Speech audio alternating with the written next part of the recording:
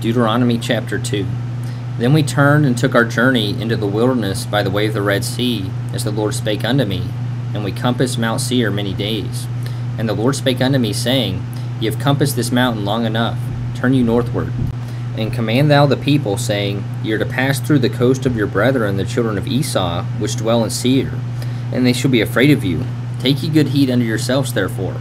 Meddle not with them, for I will not give you of their land, no, not so much as a footbreadth, because I have given Mount Seir unto Esau for a possession. Ye shall buy meat of them for money, that ye may eat, and ye shall also buy water of them for money, that ye may drink. For the Lord thy God hath blessed thee in all the works of thy hand. He knoweth thy walking through this great wilderness. These 40 years the Lord thy God hath been with thee, thou hast lacked nothing.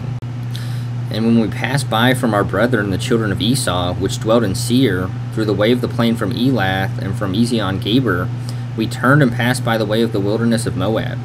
And the Lord said unto me, Distress not the Moabites, neither contend with them in battle.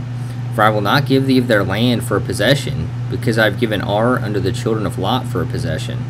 The Emims dwelt therein in time past, a people great and many and tall as the Anakims, which also were accounted giants as the Anakims, but the Moabites called them Emims. The Horims also dwelt in Seir before time, but the children of Esau succeeded them when they had destroyed them from before them and dwelt in their stead, as Israel did unto the land of his possession, which the Lord gave unto them. Now rise up, said I, and get you over the brook Zered. And we went over the brook Zered. And the space in which we came from Kadesh Barnea until we were come over the brook Zered was 38 years, until all the generation of the men of war were wasted out from among the host, as the Lord sware unto them. For indeed the hand of the Lord was against them, to destroy them from among the host, until they were consumed. So it came to pass, when all the men of war were consumed and dead from among the people, that the Lord spake unto me, saying, Thou art to pass over through Ar, the coast of Moab, this day. And when thou comest nigh over against the children of Ammon, distress them not, nor meddle with them. For I will not give thee of the land of the children of Ammon any possession, because I have given it unto the children of Lot for a possession. That also was accounted a land of giants. Giants dwelt therein in old time, and the Ammonites called them Zamzummims, a people great and many and tall as the Anakims, but the Lord destroyed them before them, and they succeeded them and dwelt in their stead, as he did to the children of Esau which dwelt in Seir, when he destroyed the Horims from before them, and they succeeded them and dwelt in their stead even unto this day. And the Avims which dwelt in Hazerim, even unto Azah, the Caphtorims which came forth out of Caphtor, destroyed them and dwelt in their stead. Rise ye up, take your journey, and pass over the river Arnon.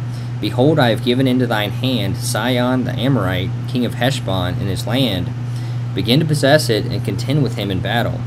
This day will I begin to put the dread of thee and the fear of thee upon the nations that are under the whole heaven, who shall hear report of thee, and shall tremble, and be in anguish because of thee. And I sent messengers out of the wilderness of Kedemoth unto Sihon king of Heshbon with words of peace, saying, Let me pass through thy land. I will go along by the highway. I will neither turn unto the right hand nor to the left. Thou shalt sell me meat for money that I may eat, and give me water for money that I may drink. Only I will pass through on my feet, as the children of Esau which dwelt in Seir, and the Moabites which dwelt in Ar did unto me, until I shall pass over Jordan into the land which the Lord our God giveth us. But Sihon king of Heshbon would not let us pass by him. For the Lord thy God hardened his spirit, and made his heart obstinate, that he might deliver him into thy hand, as appeareth this day.